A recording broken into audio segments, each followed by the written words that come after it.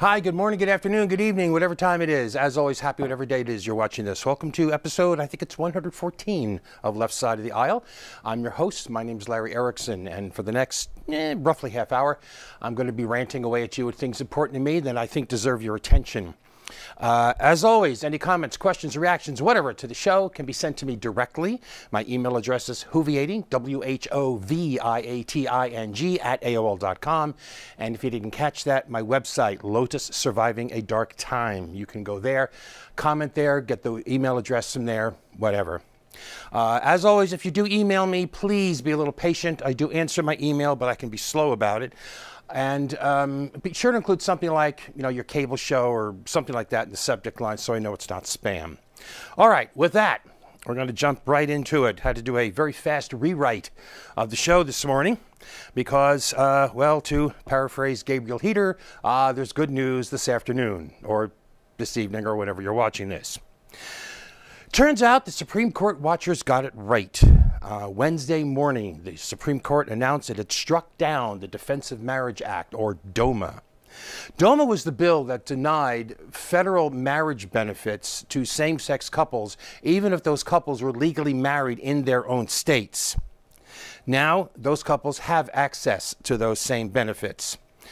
This decision does not expand the reach of same-sex marriage. It does not increase the number of people who can be married, but it is a very real step toward justice on the issue. Justice Anthony Kennedy, who wrote the decision for the majorities, wrote that the law, quote, violates basic due process and equal protection principles, and that no legitimate purpose could justify its effect, which he said was, quoting, to disparage and to injure those whom the state, by its marriage laws, sought to protect in personhood and dignity. And what's more, as it turns out, the court watchers got it right both ways. The court punted on California's Proposition 8. This was the state proposition that stripped away what had been an existing right to same-sex marriage there. The court said that the group filing the suit lacked the standing to bring it, so they just weren't going to consider it at all. The legal effect is to leave in place an appeals court decision which struck the provision down, which struck down PropHate. A decision, in fact, the appeals court decision is one that the state of California had very pointedly refused to appeal. Now, the appeals court had stayed the effect of that ruling, striking down Proposition 8, until the Supreme Court had ruled on the appeal. Well, now it has, and it's expected that within the next couple of days, the appeals court is going to lift that stay. And California Governor Jerry Brown has already told county clerks that they need to be ready to start issuing marriage licenses to same-sex couples. These two decisions, to put it simply, were as good as anybody could rationally have hoped for. Now, by the way, there's a footnote to this. Justice Antonin Scalia read part of his dissent from the bench, and he described the ruling as, quoting, a lecture on how superior the majority's moral judgment in favor of same-sex marriage is. To which my answer is, yeah. He also said, by the way, that the court should have deferred to Congress's wishes on the matter. Remember that. It becomes important later. But of course, none of that means that the issue is over, not by a long shot. Even before the decisions were announced, the bigots and bozos were going around pledging themselves to the preservation of their prejudice, even throwing around words like revolution and civil war, should the court act the way it did. In a letter released last Thursday, more than 200 conservative activists vowed to ignore any ruling in favor of same-sex marriage, claiming marriage, which of course they say means one man and one woman, even though the Bible they rely on says it can be any number of things and in fact endorses polygamy. But no, it's got to be one man and one woman, and they claim this marriage is defined by natural moral law, and what's more, the Supreme Court doesn't have the authority to change that, yeah. This letter ends with a clear threat that conservatives will refuse to comply with any court ruling in support of marriage equality, although it's not exactly clear what exactly it is that they would do, but it doesn't change the fact that they made this threat. And one possible outcome for them, and this could have actually been part of the point of doing this letter, is that it could lead to some TV appearances.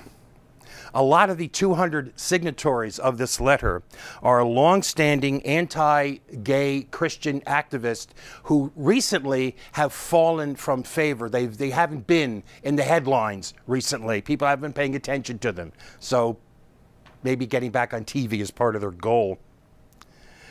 All right, and in addition to that, there's actually one shot of related good news.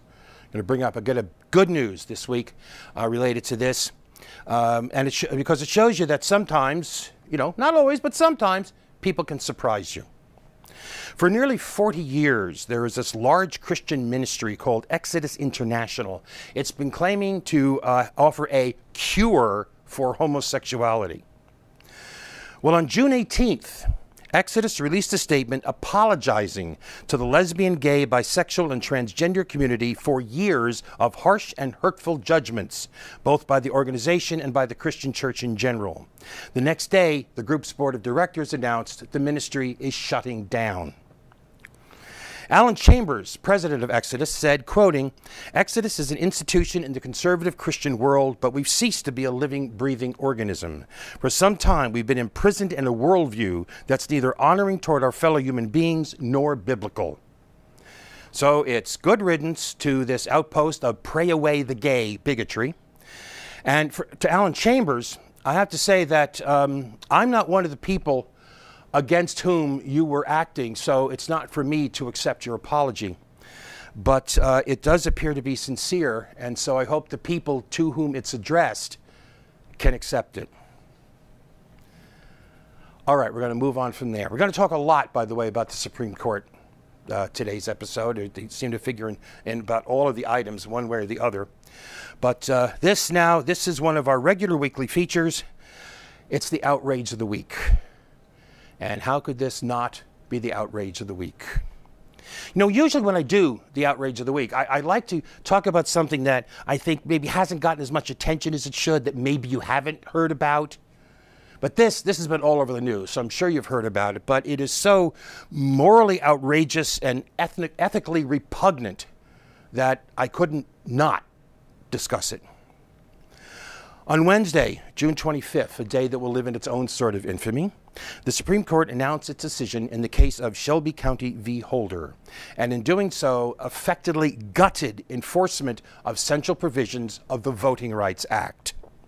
It did so on the entirely spurious grounds that, quoting, "things have changed dramatically since the act was first passed in 1965. In other words, the Supreme Court, or more precisely, the reactionary majority making up the by now traditional 5-4 majority, that majority has decided that when it comes to voting, racism, racial discrimination just isn't a problem anymore. It's no problem, all done, all taken care of.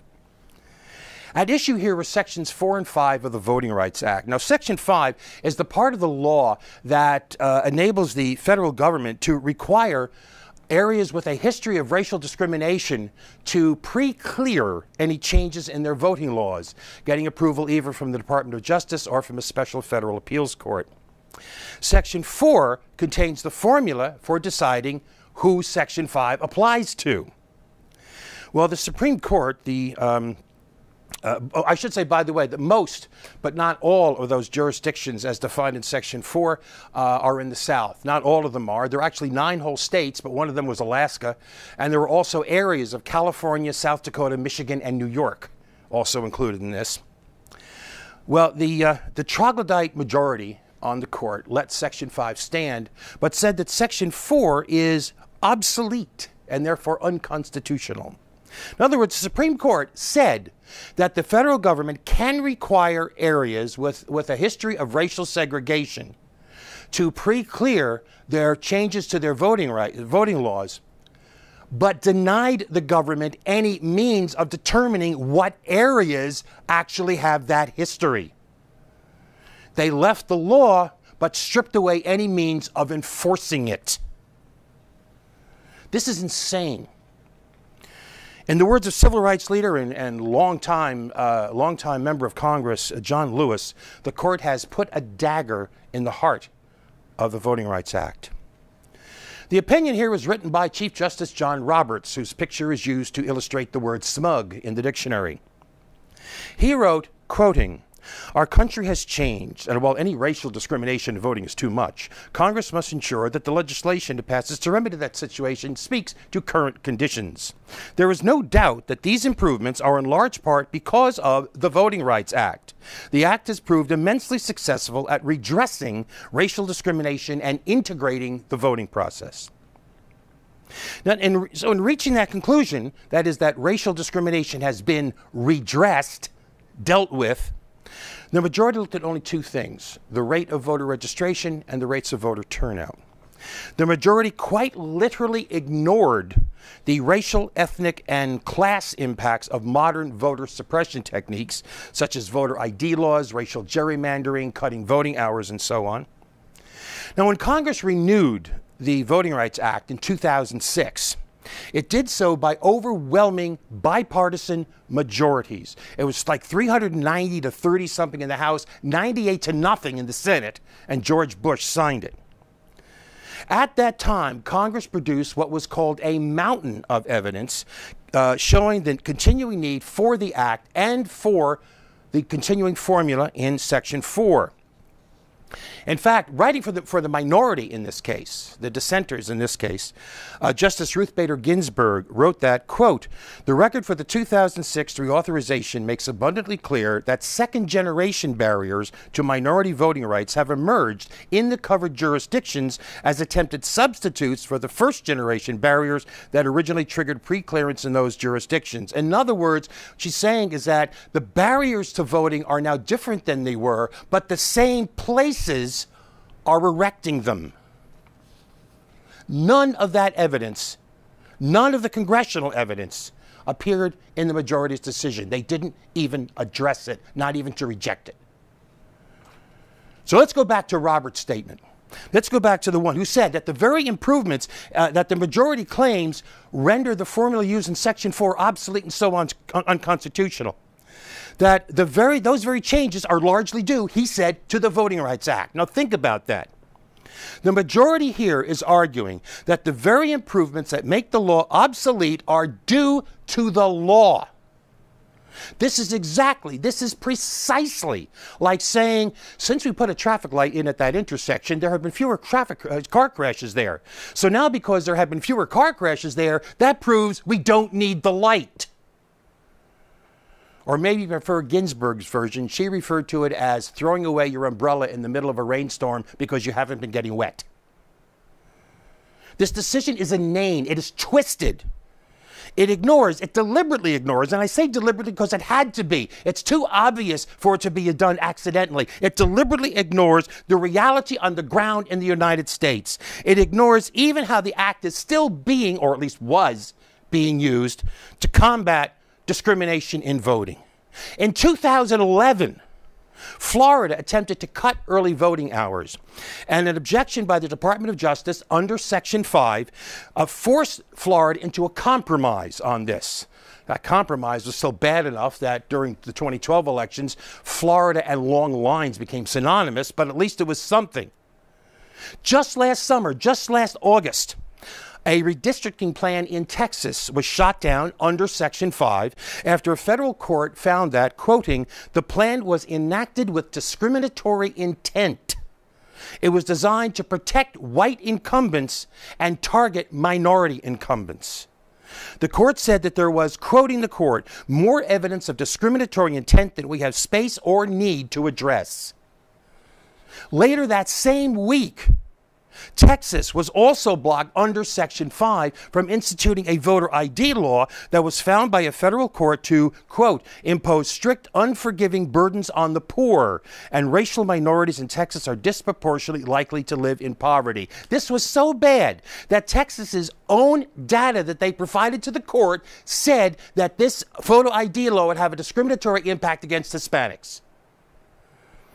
Earlier this year, The Department of Justice forced South Carolina to accept a broad interpretation. South Carolina has a new voter ID law, but it has a provision that you don't need the ID if you can give a reason for not having one. The federal government has forced, under Section 5, South Carolina to agree to a very broad interpretation of that exception.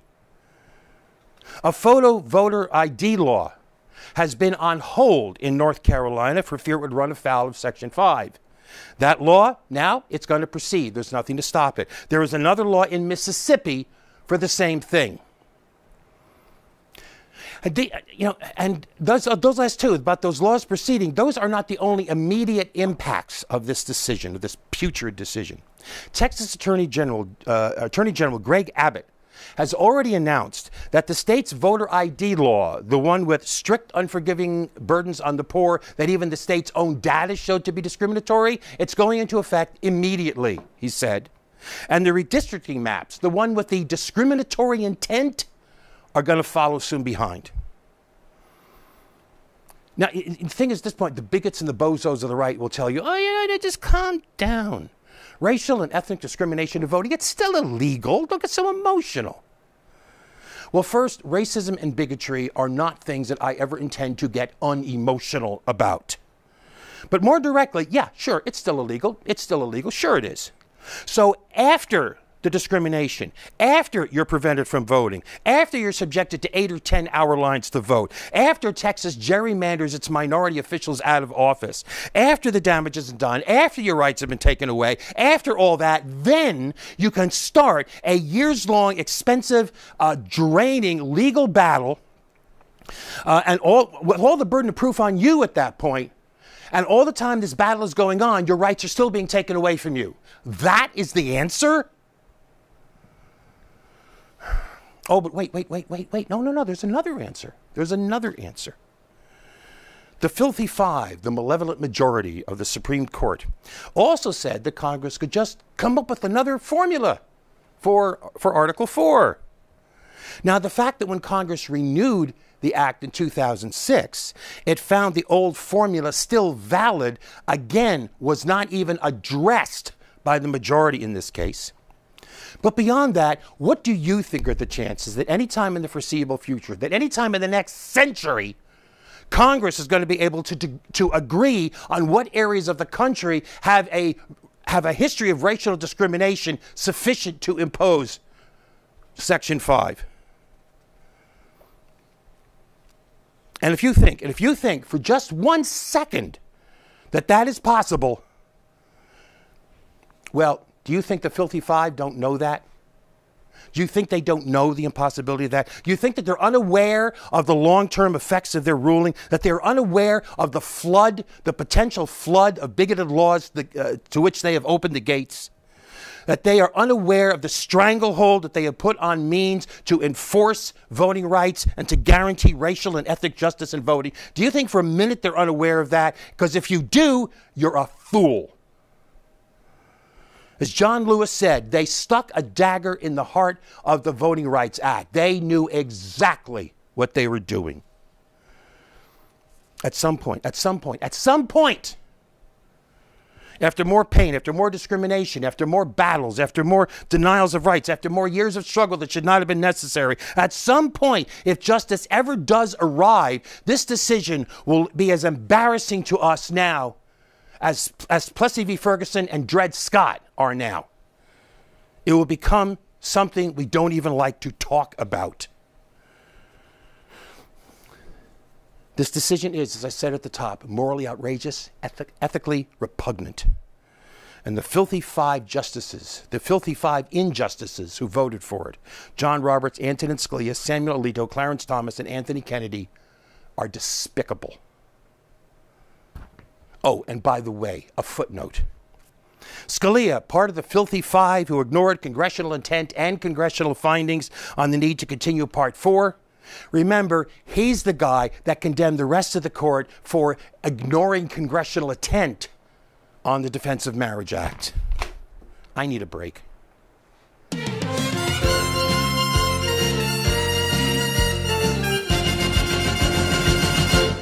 Now that Welcome back. By the way, that Supreme Court decision I talked about just before the break about the Voting Rights Act, it was not the only, well, I started to say lame-brain decision made, but that, again, is wrong because these people know what they're doing. It was not the only destructive decision that the Filthy Five pushed through. The day before, on Monday, they handed down 2 more corporate bootlicking decisions. These ones make it harder for employees to sue businesses for discrimination or retaliation. In the first case, the court said that in order to be considered a supervisor in discrimination lawsuits, the person involved, the supposed supervisor, must be able to hire and fire people. The result of this is that it essentially leaves employees with no recourse against the management that fails to deal with harassment or discrimination engaged in by lower-level managers.